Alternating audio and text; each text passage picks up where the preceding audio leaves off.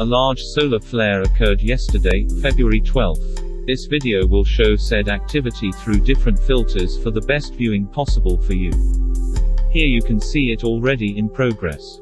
At this point, it appears to be ejecting pieces of the coronal matter. For a better look, here is the solar flare through the ink filter.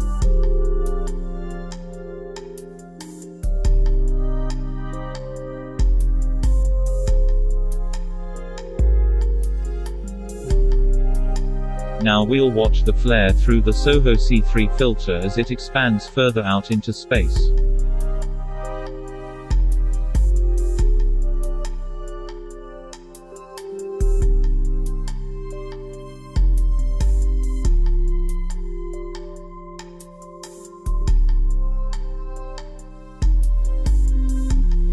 On this CME model we see the solar flare heading toward and overtaking the Parker SP satellite and Venus.